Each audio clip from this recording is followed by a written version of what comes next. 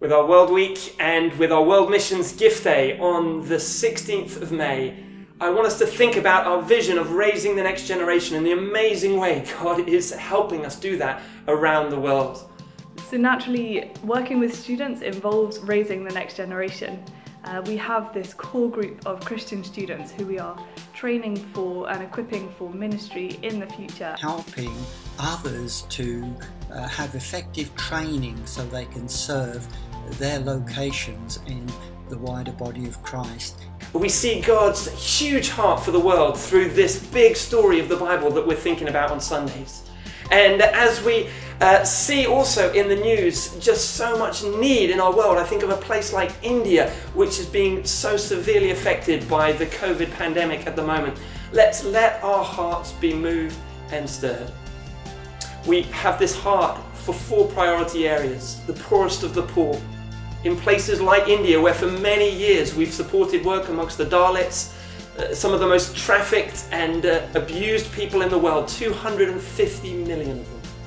And as we pray for them, let's remember the school and the church that we support there and pray that God would use our giving to touch many lives. We think of the poorest of the poor in places like Addis Ababa and the amazing work of Strong Hearts that we partner with. We do church planting, and we also involve in child care programs, as well as setting up education for kids, and also a hospice program for dying patients.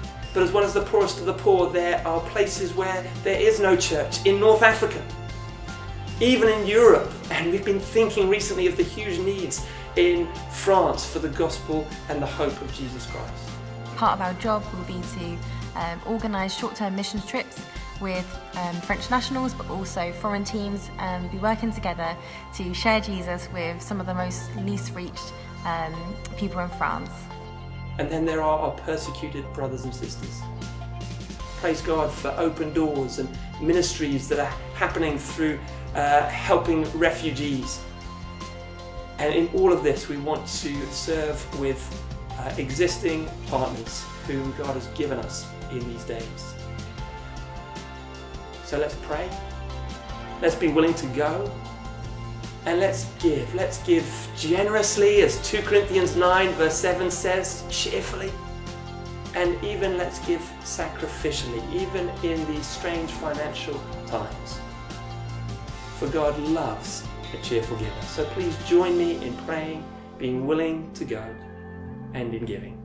May God bless you.